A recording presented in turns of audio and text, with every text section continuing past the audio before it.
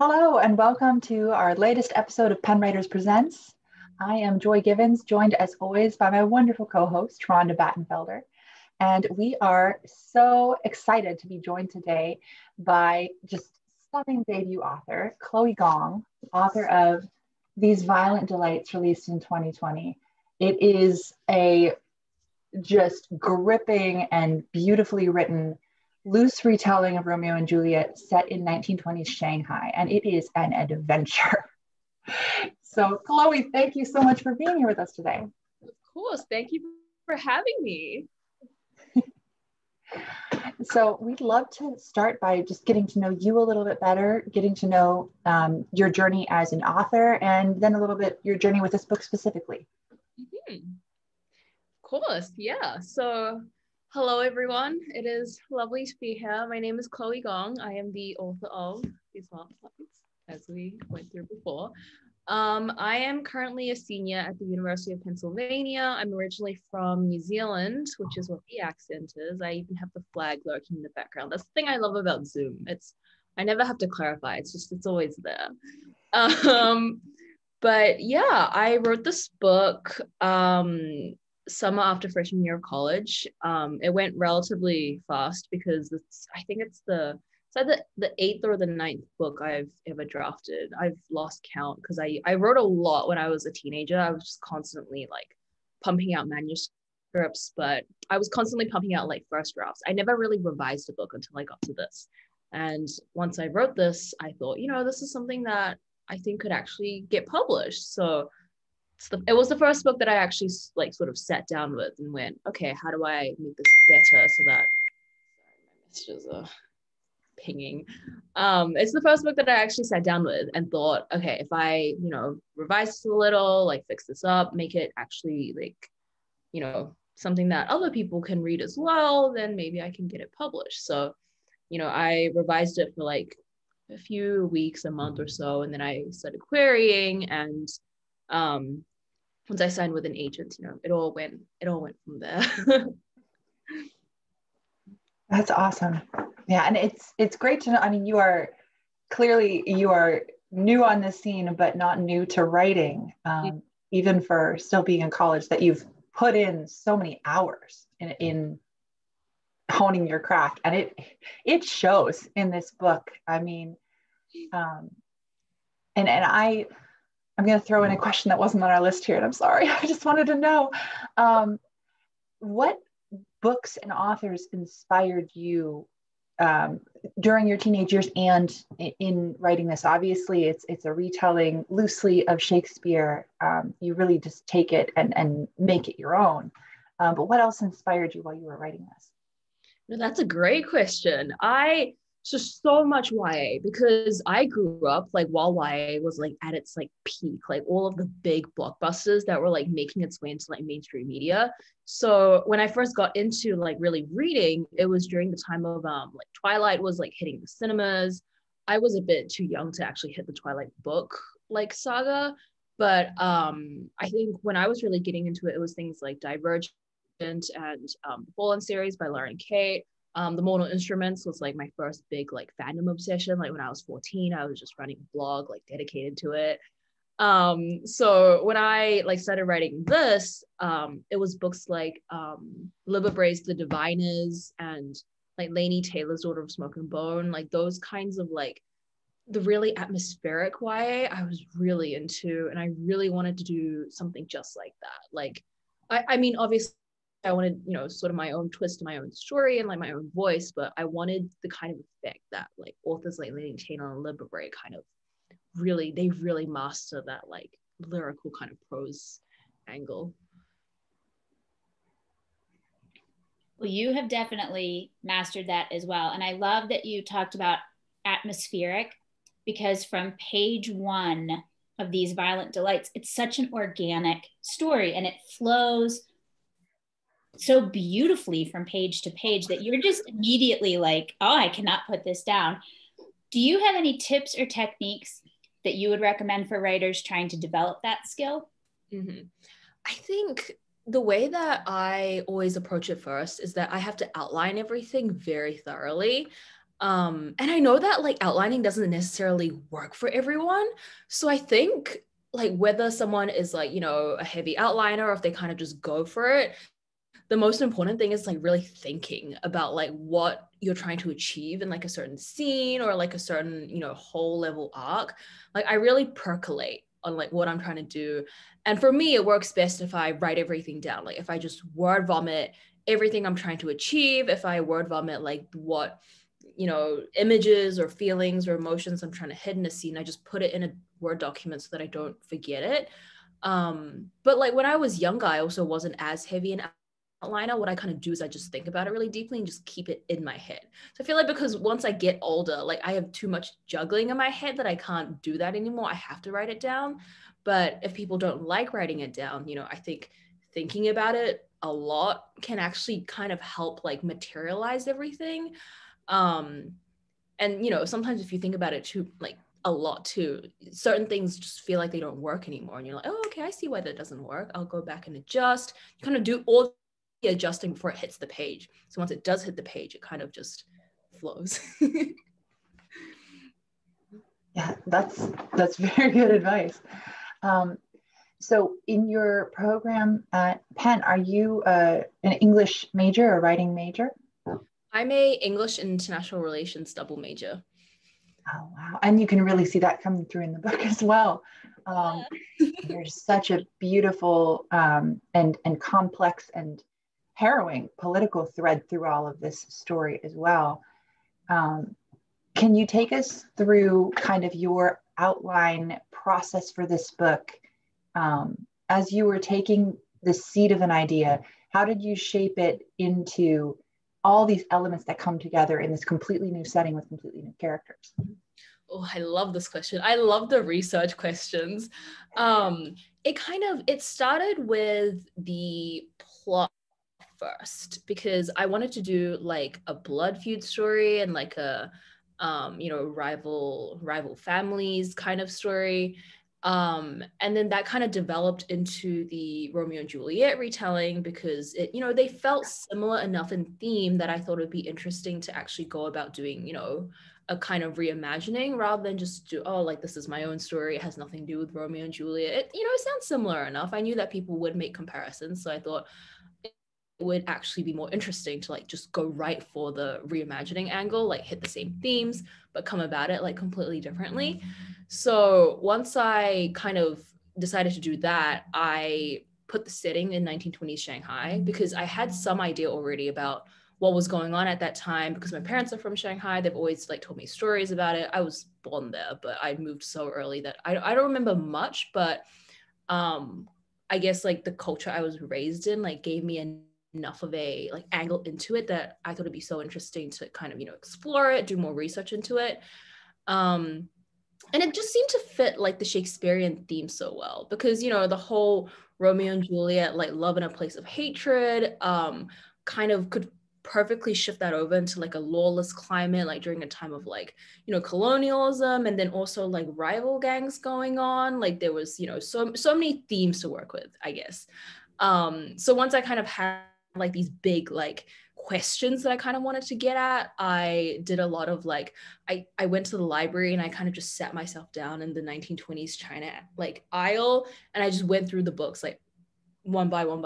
I kind of just skimmed through all of them just to like, I didn't even necessarily use like even 90% of the information I, you know, read through, but it was just, it was great to kind of immerse myself into like what people were writing about at that time, what was, you know, being noted down as like historically remarkable at that time. So once I had like, you know, all of the history stuff, I could kind of mash like the timeline because I wanted to keep it accurate still.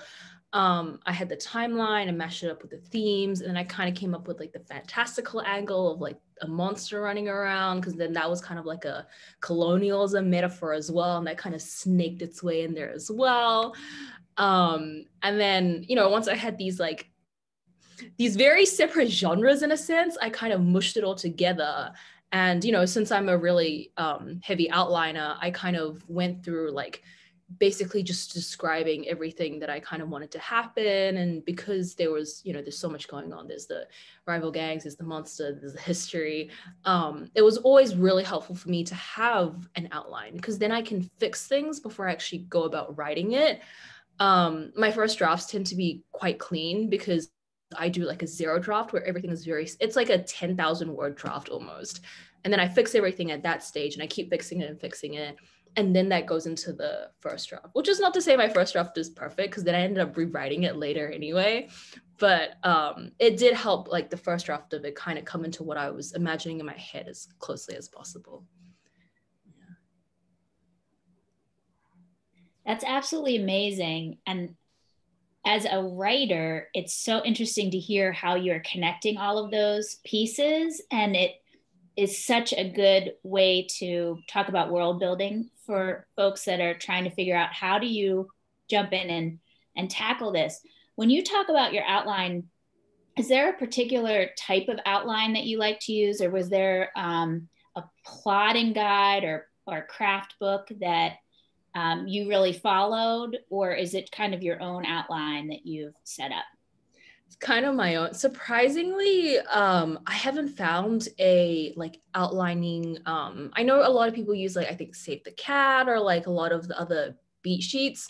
I haven't found one that kind of works for me. And I don't know if it's because I tend to write in 5 acts, which I think some people can kind of feel. It kind of in a way is mimicking like the Shakespearean like 5 acts, but it's also, I think, it's just something that kind of naturally feels more right to me than the 3-act structure.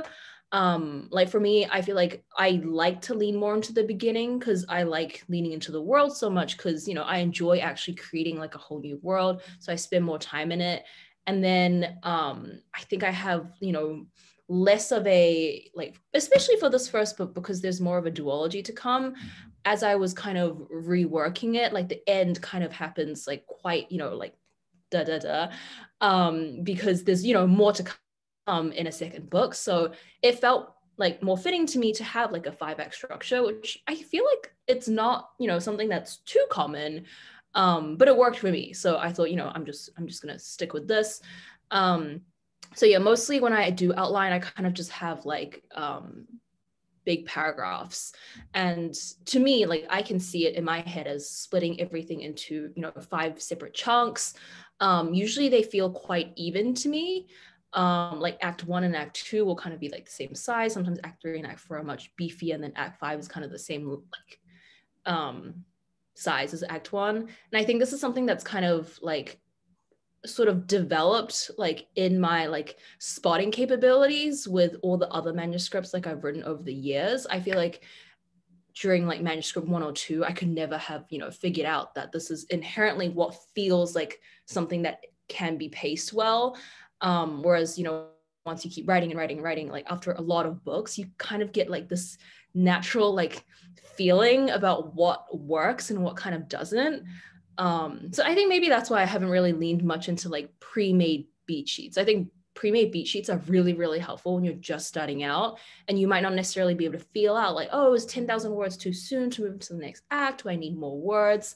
But since I've kind of like developed my own like 5-act system, I think I've sort of leaned more into like my, just what I feel. Like I just put my hands over the laptop and I'm like, okay, I think we're good.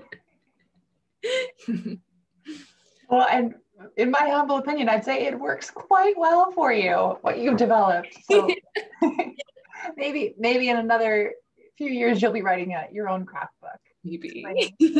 5-act structure for literary brilliance.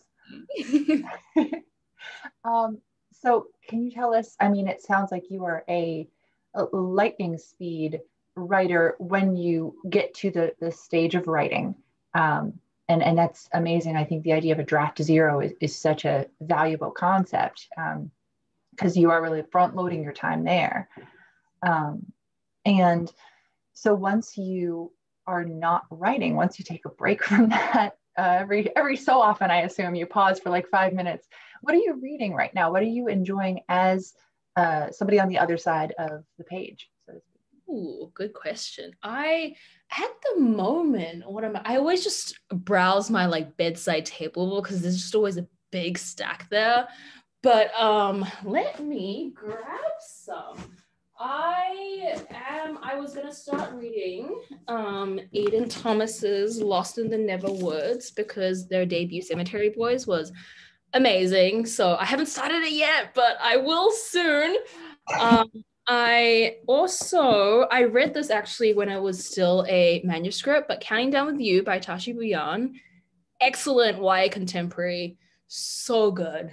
So good. I love YA contemporaries that really like actually feel like teenagers today do. And I think because I'm so close to the target audience, I'm like so picky about like my YA contemporaries. So any one of them that like really hit and like they sound like teenagers, I'm like, yes.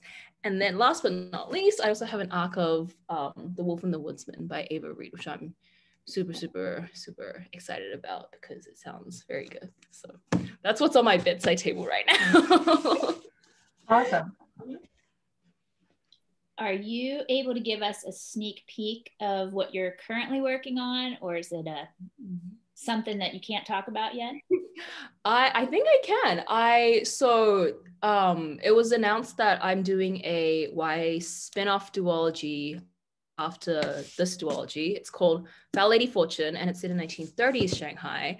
But we haven't revealed any information yet because it is going to be starring a character that actually appears in this. So we can't say who it is because that would spoil the second book. But I am currently, I wouldn't even say I'm currently working on it. I'm currently thinking about it. Yeah. Yeah, and where are you on the sequel to These Violent Delights now? You have a release date? Yeah, it is. It's coming out November 16th of this year. There are arcs already. So it is. Oh, wow. Yeah, I just got it 2 days ago.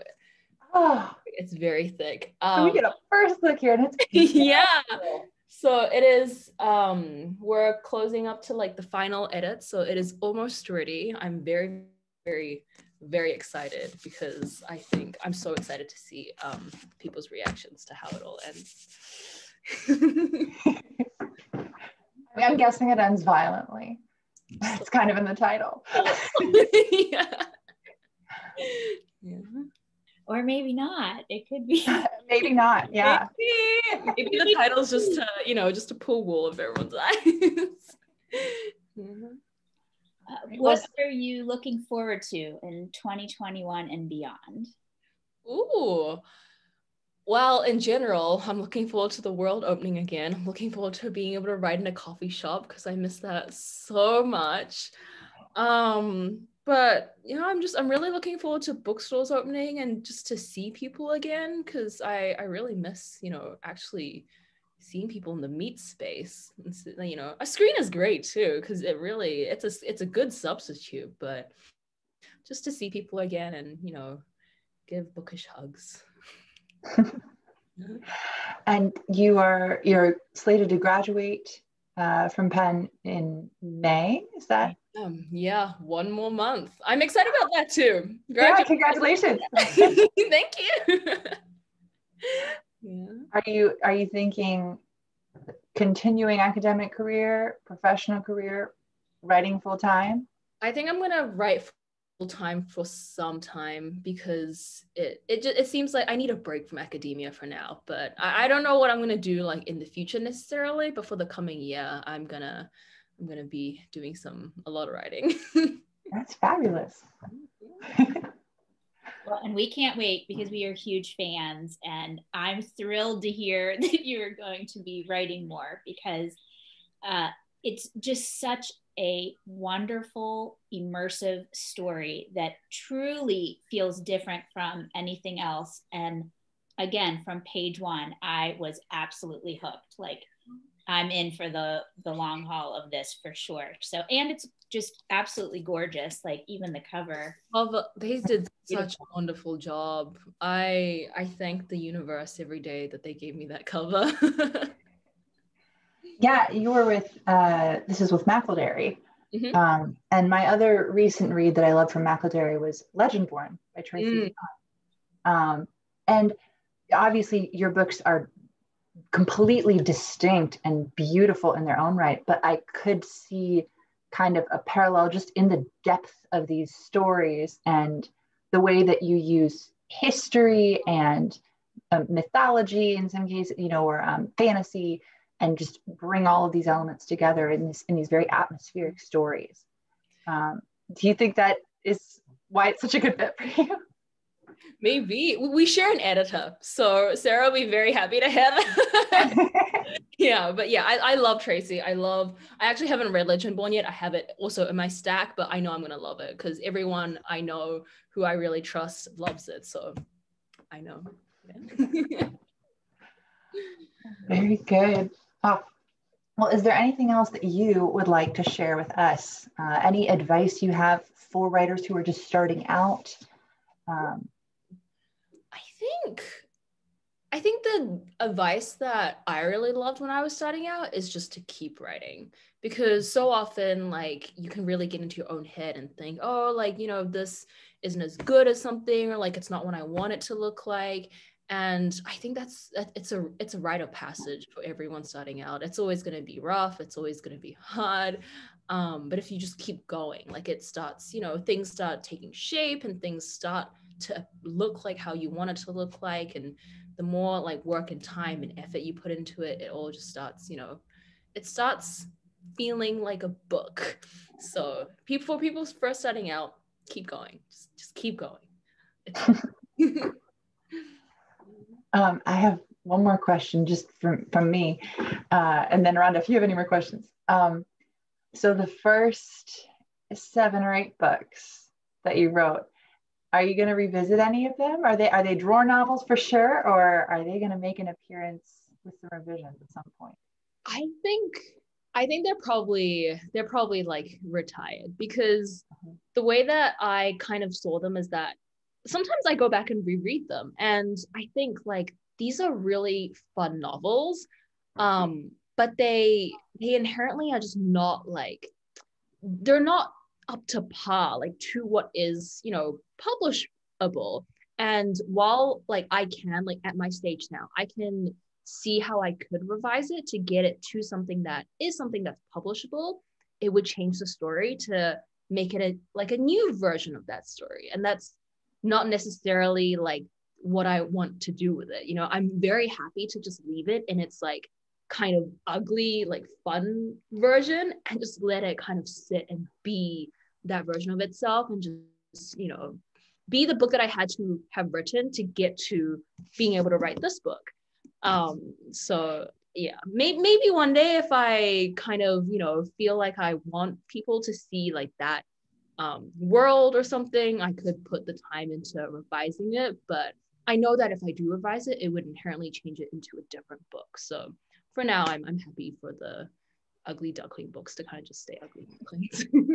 That's a really good answer. And that I think shows, alongside craftsmanship, how much humility goes into the act of writing, right? To have this sort of private history museum for yourself of your writing career. I think that's really neat. Oh, you're muted, Rhonda, sorry. I do that at least once every time. I thought it was so good too. I am just so grateful for your time today. This was really thrilling for us, and there was such great advice. We really appreciate everything that you shared, and so excited. Everybody remember, These Violent Delights are out now, and Our Violent Ends releases November 16th, plus more to come. So thank you again so much. Thank you so much, Chloe. It's been a delight talking with you. And good luck with everything you have ahead, and congratulations on your impending graduation, your newest release date, your newest deal, and all that lies ahead. Thank you for having me. This was very fun. I enjoyed myself. Thank you. Great. Well, I will stop the feed now. So on behalf of Rhonda Battenfelder, thanking Chloe Gong again for her time. I'm Joy Givens. We'll see you next time on Pennwriters Presents.